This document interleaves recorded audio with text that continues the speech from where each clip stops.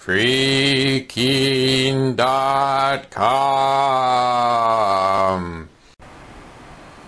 Ridley here. Well, that guy's not Ridley. I'm Ridley, behind the camera. Reporting in from Keene State College, actually, in New Hampshire. And, well, the first thing that kind of caught my eye here, I was here for an event.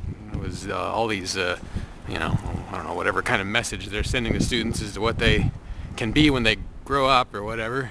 And it seems like, from this part of the row at least, all they seem to want them to do is to grow up to be more educrats and government people.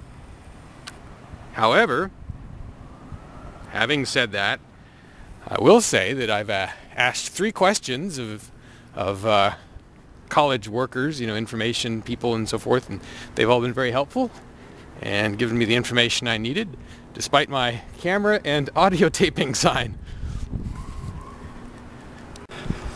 Now I'm here for a thing called I think it's called the City/College Commission, or maybe it's the College/City Commission, I'm not sure which, but it is sort of a joint affair apparently between the City of Keene and Keene State College.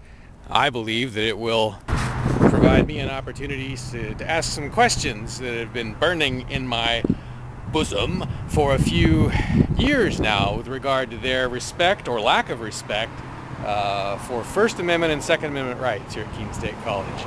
And I really shouldn't use the term First Amendment and Second Amendment. We don't need the federal government or its constitution to affirm those rights for us. But apparently we do need to raise questions about those rights at Keene State College because they haven't really been respecting them. So as I'm about to go in, it turns out there are a couple students here doing their thing for Young Americans for Liberty, which is sort of Ron Paul's spin-off group. Would that be the right way to put it? Yeah, no, absolutely. Actually, this group was created after Ron Paul's campaign. Okay. Yeah. And oh, you know, you're recording, sorry. Sure, yeah. A question, I had heard that there was some sort of restrictions on students handing out flyers, not you guys, but just people without a table in other parts of the campus. Is that still restricted, or?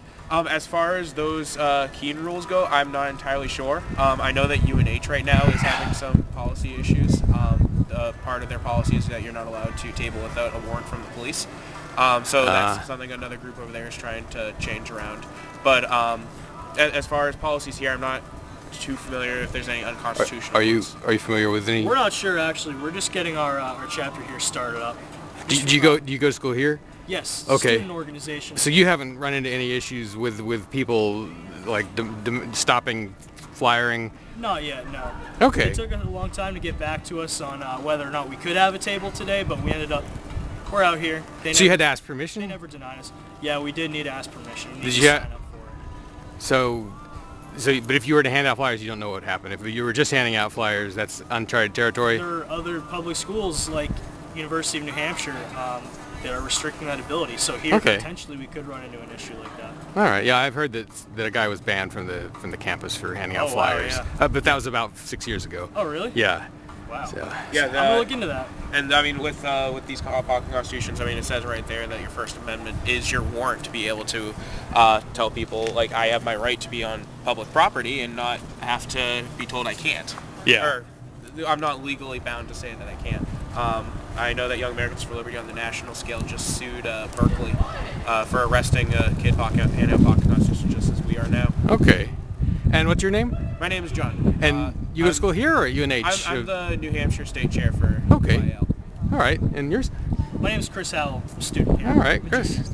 Well, I appreciate you guys giving me some information. And absolutely. I'm going to move on forward over to this meeting. Perfect. But just check RidleyReport.com and don't be in a rush because it'll be a couple of weeks at least probably before it airs. Sure. Just glorified YouTube channel. Yeah, RidleyReport.com. Awesome. Thank you so much. All right. Thanks, guys.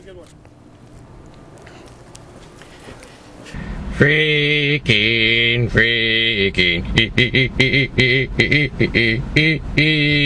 No.com isn't freaking.com. Do I even need to tell you what it's about if I'm singing such an awesome song?